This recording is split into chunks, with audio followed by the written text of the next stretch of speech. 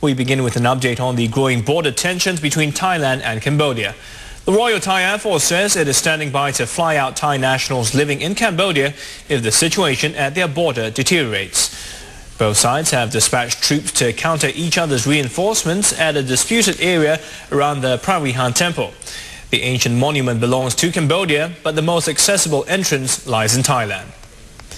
More than 400 Thai troops and more than 800 Cambodian soldiers remain locked in a standoff for a fourth day, and most of the Cambodians living near the temple have fled the area in fear of a clash.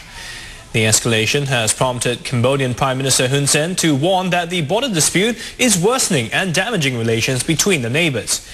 He wrote to his Thai counterpart calling for an immediate withdrawal of Thai troops from the disputed land.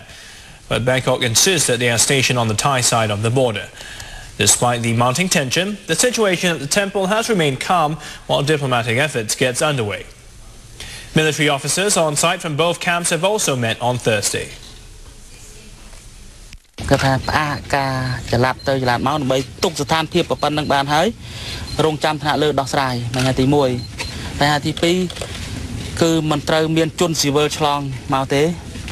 Cambodia soldier, Thai soldier, no problem.